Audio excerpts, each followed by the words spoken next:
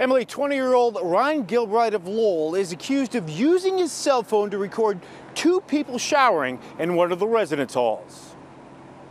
The Commonwealth is requesting that the defendants stay away and have no contact with the victims. 20-year-old Bridgewater State University student Ryan Gilbride in a Brockton courtroom this morning charged with peeping Tom offenses stemming from an incident last Tuesday night where police say he was recording people in the shower. It's two people. They were in the shower together in the residence hall. The report that we received was that he put his cell phone over the top of the shower stall. Police say one of the victims noticed the phone, opened the shower curtain and screamed. Then Gilbride ran away. Did these parties know each other?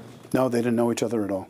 Yeah. Even though they were students in the same residence hall. We went to the Gilbride home in Lowell to talk to Ryan Gilbride. A man who said he was Ryan's senior told us he wasn't interested in talking. However, police say the 20-year-old Gilbride did tell them he indeed recorded two people in the shower. Initially on the Tuesday, he denied it, even though we had sort of the eyewitness identification from the pictures. And we seized his phone. And he then called us up and said, you know, can I have my phone back?